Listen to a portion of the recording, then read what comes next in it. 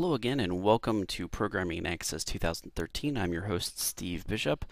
We're just going to be tying up the last few bits of loose ends here for some of our data. Last time we tied in the employees to the customers, and now we need to go ahead and set up those relationships in our relationship mapper. But before we do that, I do need to make one small little quick correction. If you remember, in our employees table, we had a field name called employee type, and I did not follow my own naming convention here. So what I got to do is go into the design view, and I got to go change employee type to _ID. Now, if you also remember, in the last time, when I tried to make such a change to this field, and I tried to save it, it gave me an error. Well, this time it's not going to give me an error. It's going to let me just go ahead and do it, no problem.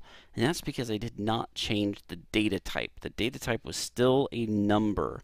All I did was change the name of the column. One important thing to understand is that once this is set and you start building your application around this being the name of the field, if you go back and you try to change this, you're going to have to go into your code and into all your queries and everything and change all of them to match your new field name, and that can become a real serious problem.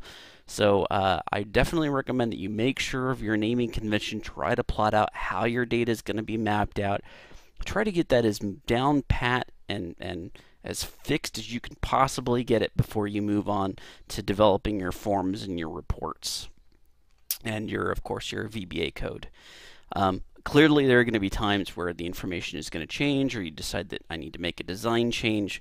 That's going to happen, and as they come across, you're going to have to adjust for it. But for right now, I think we're pretty well set with that. We can go ahead and go into our database tools, go into our relationships, and we can set up that employees to customers relationship that we need to set up. So I'm going to go add the table, add the employees. And then, in order for this relationship, remember this is a many-to-many relationship that we set up. So I need to add that third table, which is employees, customers. Close that down. And employee ID. This is a join type of, let's see. We're definitely going to want to have and include everybody. Create that. And customer ID to customers, and I'm going to go ahead and say this join type is where show all customers, and I may not have an employee assigned to them yet, so I want to go ahead and allow them to show the customers anyway, even if there's no employee ID that shows up. Alright, so there we go. We are complete with a relationship mapping. Clearly, there will be more tables as we move along. There's going to be more types of data that we're going to need to store. When we get into the coding, we may actually store some data in tables for our coding, but this is the core base of what our application is going to look like. I hope everything flows together and you can understand how this is all going to be organized. I hope it makes sense to you. I know your own application that you'll eventually be developing is not going to be an exact replica of this. You're going to have your own different pieces of information you're going to want to keep track of. And if you have any questions about your own database and how you should set up this relationship mapping, feel free to send me a message on YouTube here.